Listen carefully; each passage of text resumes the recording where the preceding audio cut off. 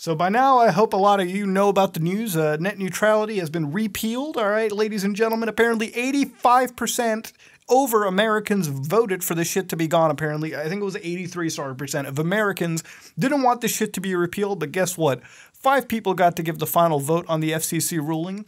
2 of them completely said no, and 3 of them decided to say fuck yeah, and now we've repealed net neutrality provisions entirely. Not yet, not close to it. There's still going to be, it's still got to go through the Congress, still got to go through the House, and still got to go through many legal channels. And potentially, at these legal channels, it could actually be challenged by bigger companies or by groups of people who are willing to put up a lawsuit against this kind of a shit, or an injunction to an extent, which one of the biggest defenses we have at this point is contacting senators, House, Congress, all these people, which even though you might think that's a good idea, it might not be, because a lot of these political channels seem to already be convinced into pushing the repealing of net neutrality even further. At this point, the only thing that anybody can really do is see if there could be some form of lawsuit or injunction by any of the big tech companies that are actively going to suffer from this kind of a thing occurring. Now, just a quick little primer into what net neutrality is. I made a couple of videos on the topic already. Net neutrality, for those of you who don't know, is the idea that all data packets, all data streams on the internet should be considered fair and equal, and there can be no discrimination by an ISP to one service over the other.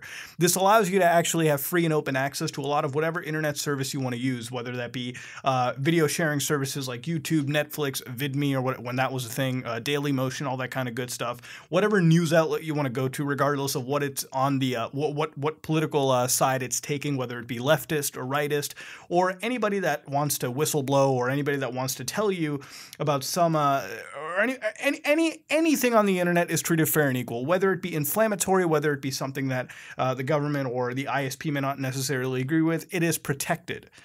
Now, with it gone, ISPs have the ability, if it is gone, the ISPs have a complete ability to basically throttle your internet connection, prevent you from connecting to sites, or charge you extra for specific types of data over the other. For example, the idea of fast lane and slow laning, basically where you will eventually have to pay an extra excess fee to access services such as Netflix or Spotify or media sharing services, or maybe even groups of news websites, anything of the sort.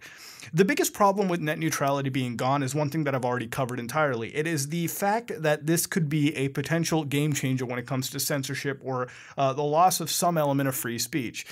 To me, the internet is a necessity in today's day and age. You might be one of the people that says we can go back to the days of using landline phones or postage services, you know, writing actual handwritten messages.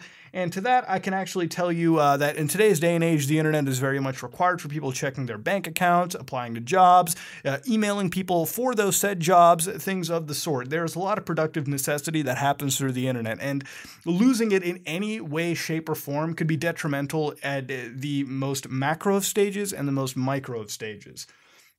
Now, I've been watching this live stream for the FCC vote entirely kick in, and some of the stuff is incredibly fucking condescending. For example, one of the individuals who was voting against the or voting to repeal the actual net neutrality provisions said something along the signs of the media is scaremongering people, which is far from the fucking truth. This is not about cat videos going off the internet. This is about you favoring corporations, you favoring the ISPs that are going to profit the most out of this by basically chunking people out of more and more money than they already are to this day and age. Now, the individual said something along the lines of, if net neutrality is repealed, which it will be, then the ISPs can't just charge you for something overnight, because it would cause people to really hate the ISP that they're subscribed with, or cause some form of consumer backlash, which is fucking bullshit. Because let me tell you the realities of what ISPs are. If you live in America, for example, you often have the choice of just one ISP over the other. These guys hold regional fucking monopolies, meaning that in some parts of the United States, people only have one internet company to pick from. I'm not going to mention sub-ISP providers, because at the end of the day, they follow under the same blanket umbrella as the big ISP that they're buying or leasing data from. The thing is, you only have one choice and maybe the other. The thing is, all ISPs benefit from this to some extent. They're the ones that back channel and make deals with tech companies or any kind of company that deals in the internet to basically chunk out consumers for extra profits in any way, shape, or form. So if you get fucked by Verizon, chances are, if your other option is Time Warner or fucking AT&T, they're also going to fuck you in your ass. The only choice you have at this point is to get a drilling up your anus or to get fucking throat fucked by one or the other. Guess what, motherfucker? Both of those options aren't exactly enticing to me, okay? But if I had to pick, I don't know, maybe I'd get throat fucked over the anal. But it's still not enjoyable. You get what I'm saying? It's a shitty situation regardless. Nobody fucking loves their ISP. They're all pieces of fucking shit. We just have to deal with them. We have to give them our money. Otherwise, we're not connecting to the fucking internet. It's a matter of us paying them because we fucking have to. You understand what I'm saying over there? It's a necessity that we have to deal with the fucking in our anuses or our throats or whatever orifice you can imagine just to get online. Now, the other big problem was the individual is saying that certain services, things like Netflix won't be overcharged or these back channel deals won't happen. Something along the lines of when net neutrality wasn't a thing around 2015 and before, none of this sort of happened, which is massive fucking bullshit because there are many cases of net neutrality basically being fucked over in the eyes of gaining extra money, extra dolan in any way, shape, or form. For example, there was a point where Google's voice app was actually fucking throttled or outright rejected from many ISPs, well, specifically AT&T, just because of an Apple deal. And at the same time, it was because of that deal later on, Apple in 2012 had FaceTime blocked just because AT&T didn't like competition on their network. You see what I'm trying to say over here?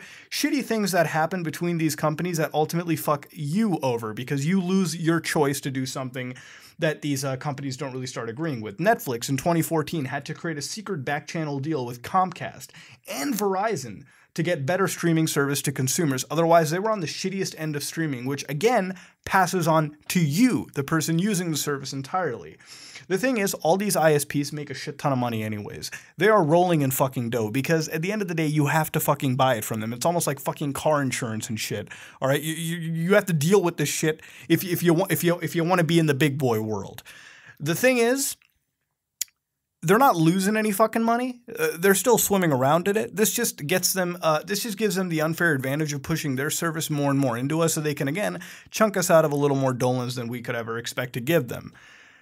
Now, I don't have to tell you again over and over again that this is a bad thing that has happened, but unfortunately it is. Even with the majority of Americans voting against it, contacting their senators, it still got fucking repealed. It still got a vote in the favor of repealing it.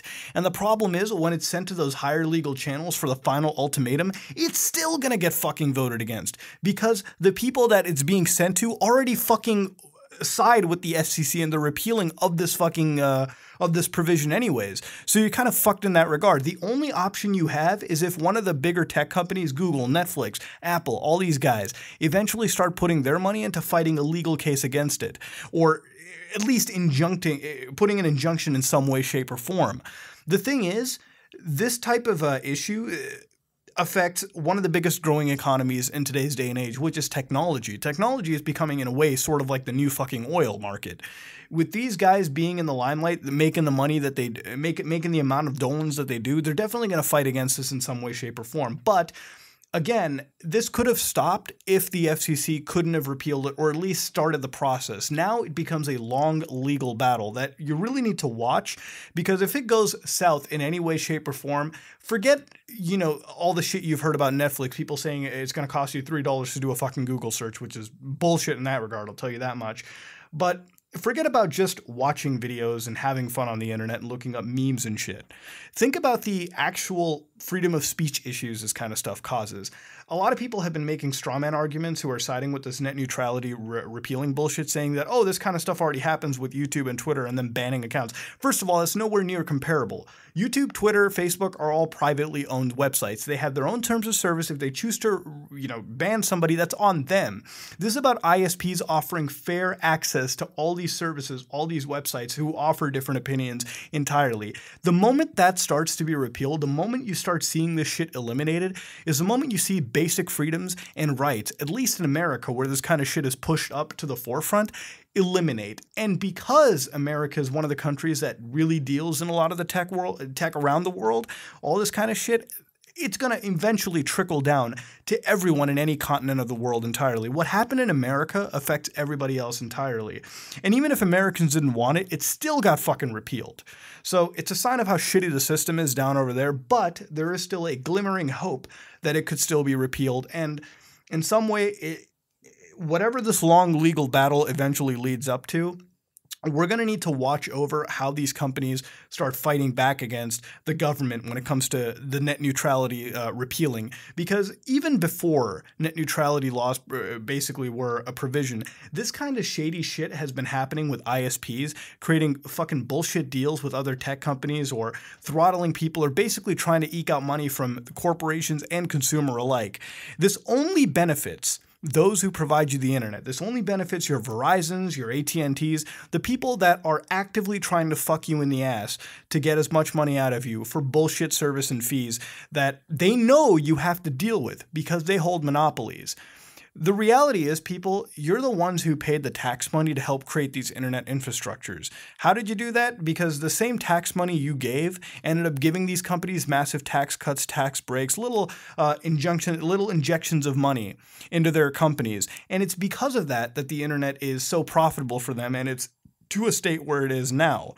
The government now wants you to fucking pay extra just to the privilege of using the shit you already, in essence, paid for with your own tax money. There's a lot of legal stuff, there's a lot of complicated stuff that ties into it that you just can't simply put in a video. But unfortunately, what happened in a very negative light. It started a process that really shouldn't have been started in the first place. And only a few people really benefit from this, ISPs, Ajit Pai's fucking bank account maybe. And it doesn't benefit anybody else. Everyone is fucking pissed about it, and they have a right to be. Those who tell you that this is scaremongering or that you shouldn't worry about it are those that are in a way profiting off of this in some way, shape, or form. This is a basic protection that I think the internet needs. A lot of people who really do care about the internet, the EFF, everyone, they give a shit about this stuff, and they should. And if you like watching these videos on YouTube, you should give a shit about net neutrality as well too. So it's not the end of the world. You can still contact your senators, even though I don't know how much help that's really going to do. Let's just hope the big tech companies who run this website and many other tech websites that we go to on a daily basis start fighting against this shit, ladies and gentlemen. What happened is bullshit, but it is not the end of the world. Let's all hope for the best. Going back to normal gameplay, if you like what you saw, please like, comment, and subscribe. Just like if you dislike it, I am out.